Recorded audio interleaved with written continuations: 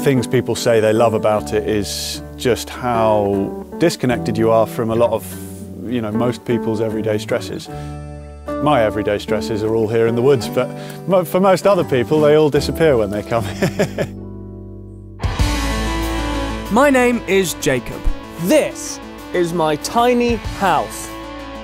When I'm not building my own cabins, I'm travelling around the UK in Oscar our camper van, in search of the coolest tree houses, huts and cabins that the UK has to offer.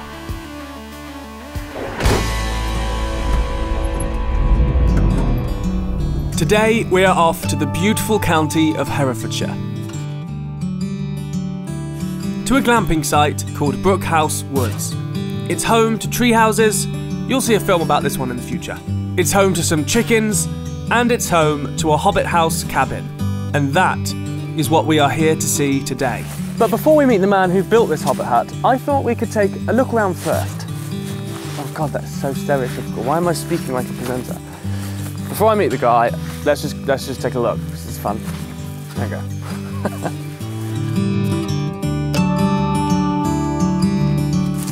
This place feels so isolated, walking down twisting little wooden paths until you get to here and you see it. Wow.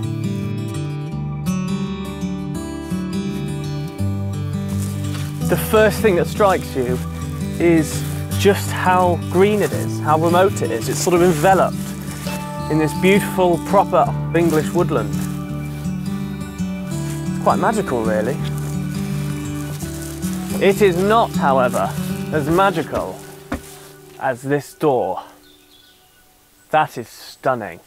That is really, really lovely. I feel like a complete idiot being so excited by a door, because it's just a door, but look at it. It's stunning.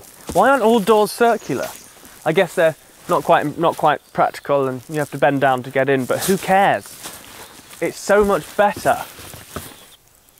Oh.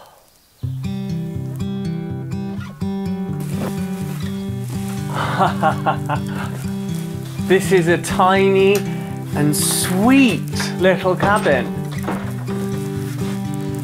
It feels so homely. I think that's because it's so handmade.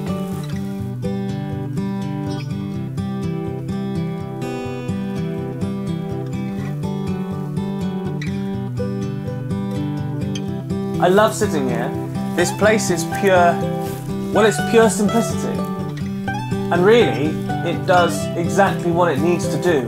It doesn't distract too much from the real reason why people come and stay in places like this one. It's that, the great outdoors. Even the simple batoning on the walls all leads directly to that view, the view of the woods.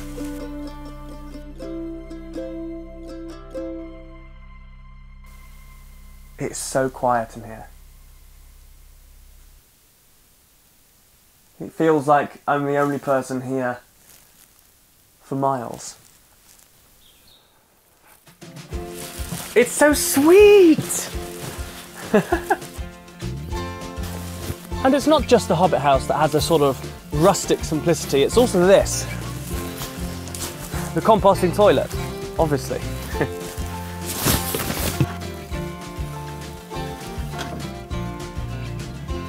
As well as the secluded shower, offering more views of the woodlands. But it gets even better with an outdoor kitchen, and this is where rustic goes into absolute overdrive. Everything is recycled, upcycled, or handmade. And it all just means that the whole point of being here is to be outside. Why have an indoor kitchen if you're planning to come here to get away from everything? Why be inside? I've got an Uni wood-fired pizza oven, I've got a fridge. I am going to be honest, it's definitely basic, and I think it's perhaps too basic, but at the same time, isn't that the point? I think the basicness is the point. It's to enjoy the basic necessities of life, I suppose. Now I'm just talking out my arse, but I think That must be the point. I like it. It might be a little bit too rustic for the type of thing I want to do on my bit of land, but I can see why people love it and people like it. This video isn't all about the Hobbit house. It's also about Revolution Race, a Swedish clothing company who have sent me these. These are the Revolution Race GP trousers / pants for my American viewers in forest green, my favourite colour. The most useful part of them is reinforced knees. It's great for working down on the floor.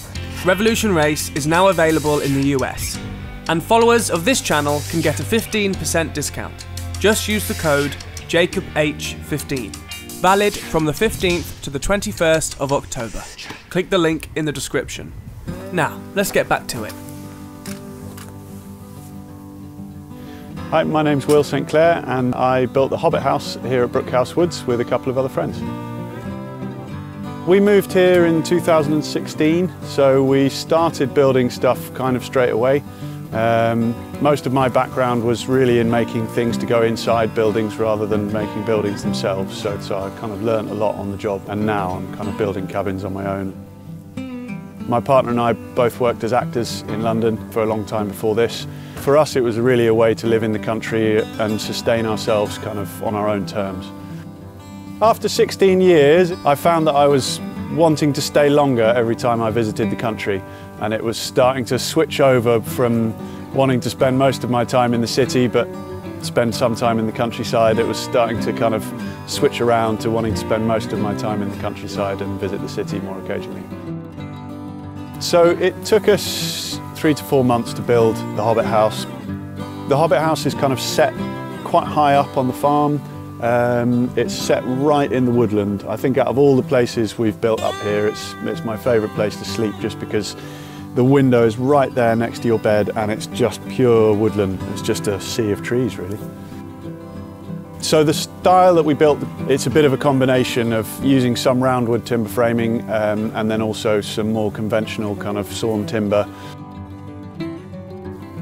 So the 4 posts on each corner of the Hobbit house are all a nice thick round sweet chestnut pole, and obviously the door frame is made with this lovely field maple that just had the perfect curve. So we cut that down, chainsawed down the middle and jointed at the top. Purely by chance it had this side branch which came off, and when we put it together it landed perfectly on the ridge, so we kept that in as a feature and cut a little notch in it, so the side branch of the door frame actually helps to support the ridge of the building as well, which is really lovely. I really like the combination of the real kind of raw natural material but kind of jointed in with nice clean straight lines as well. Yeah, so inside the Hobbit house it's got a nice king-size bed, and we built the bed frame in really in the same way as the cabin is. Very sorry to say the chairs are from IKEA. But we wanted like comfy armchairs, you know. I think to relax in you don't want 2 dining chairs in your cabin, so you know we needed something soft and comfy, which I don't make.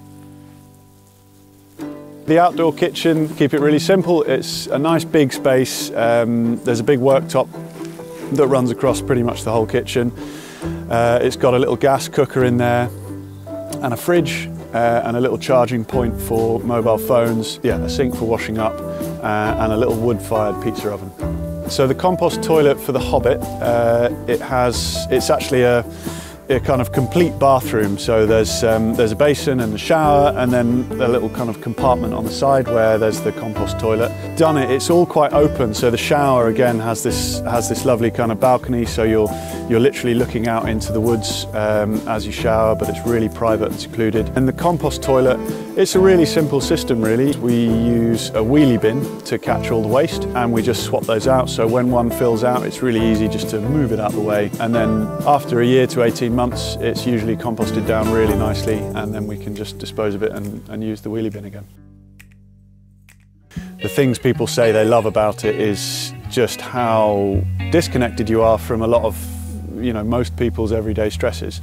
My everyday stresses are all here in the woods, but for most other people they all disappear when they come here. The other thing is the fact that everything here is handmade. Everything's been completely hand built from scratch using, you know, a lot of traditional methods, and I think people really connect with that. think I get the most pleasure out of working with an axe and a knife. I get far more pleasure out of that than working with power tools. And I think it forces you to think slightly differently about the wood. But also it's just really lovely working with tools that don't create loads of noise and dust. It's beautiful. Yeah, I am proud of it.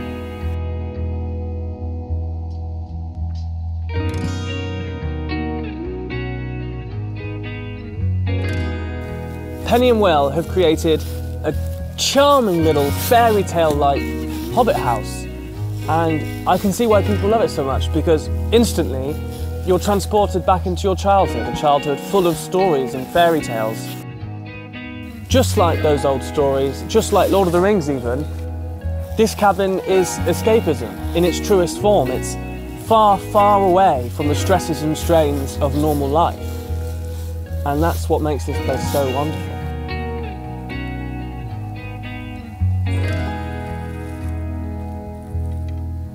Thank you for watching. I hope you enjoyed the video in the Hobbit house. Please like and subscribe and hit the bell button and all the stuff that you're supposed to do every single time you watch every YouTube video ever. I'm not really making that very... just do it, please. Thanks.